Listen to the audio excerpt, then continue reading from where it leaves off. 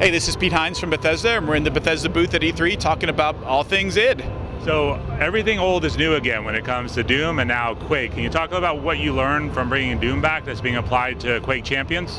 I mean, certainly the biggest challenge of Doom was combining the legacy of Doom and how folks remembered the original Doom games, how it made them felt, and boiling those games down to the simplest elements and holding on to those in a game that's coming out in 2016 where things have evolved and advanced and you know, shooters look and feel very different. I mean, Doom didn't invent first-person shooters, but it certainly popularized them in a way that no other game had up to that point. So that's a big burden to carry when creating something that you're trying to sort of be true to that legacy while bringing something new to the modern gamer. And I think we've taken a lot of that in the development of Quake to this point in terms of keeping all the things that folks remember about Quake, incredibly fast, fluid arena combat, and adding in this element of Champions where it's just evolving it a little bit, but maintaining all the things that folks remember about those original Quake games. And those original Quake games also really ushered in esports well before the Twitch and live streaming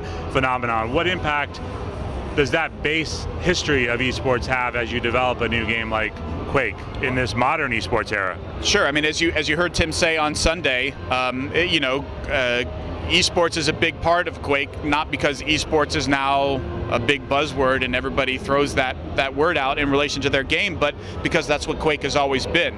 QuakeCon exists in large part because of Quake and the competitive aspect and the esports aspect, and you know, it may not currently have a $10 million world championship in it, and therefore it doesn't garner the same level of attention, but it's always been an esport. It's always had this really robust competitive environment, and Quake Champions is built from the ground up with that understanding that it is a very competitive title. You know, the reason that 120 hertz and unlocked frame rate is important is because that's what the competitive players, that's what the esports community wants to see in a next Quake game, is that unbelievably fast, fluid gameplay, and at the same time it's still accessible, that if you aren't one of the best Quake players in the world, but you want you know, an online PC shooter that's really fast, I don't think you're going to find anything better than Quake. What do you feel when you look around E3? There's a lot of shooters this year coming out over the next year. Differentiates Quake in that landscape? I think it's a mix of things. I mean, I think if you look even just last month, John, at the reviews of Doom and how people reacted to it, that Doom didn't do anything earth-shattering, but at the same time, because it sort of moved away from so many conventions of shooters today, that it felt so fresh and different simply because it didn't encourage cover, that it constantly encouraged you to move and be aggressive.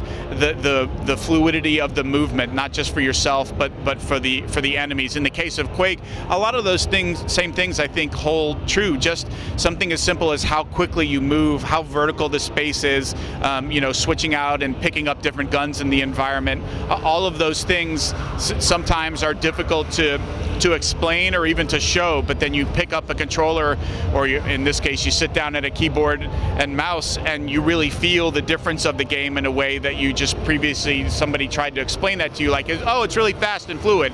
You're like, yeah, well, that's what everybody says, but then you actually play it and you're like, oh my god, like from a responsiveness standpoint, this is insane. Like, I've never played anything like this. I think a lot of it is going to be proven out in that way, where we can talk to it, but when we start to put it in people's hands, they're like, okay, I get it. Like, this is the Quake game I wanted, and I get why fast and fluid here means something different than maybe when somebody else says it. And it's a game to create a QuakeCon. What role will QuakeCon play as you move forward this year? Well, it's going to start with, we're going to show it and reveal it and show more details on it this year at QuakeCon in Dallas. But outside of that, QuakeCon is going to be kind of a launching point as we grow our plans to support Quake Champions outside of QuakeCon. And you know, we have it as a competitive tournament and a couple of other events during the year and around the world, but we have plans to grow and expand that support outside of QuakeCon. Still continue to build that QuakeCon community, but grow it and make it available to folks and do those kinds of things all throughout the world, all throughout the year.